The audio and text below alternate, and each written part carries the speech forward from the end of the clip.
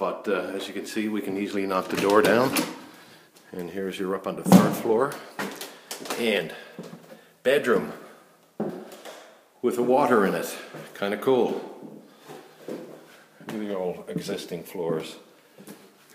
Another bedroom with a fireplace mantle there anyway. Another bedroom with a fireplace mantle. A really cool storage area with built-in cupboards. Look at that window. And another bedroom with a fireplace possibility. Now, let's go upstairs to the attic.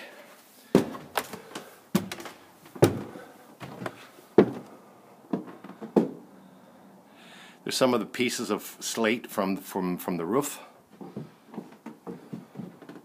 Look how huge this is.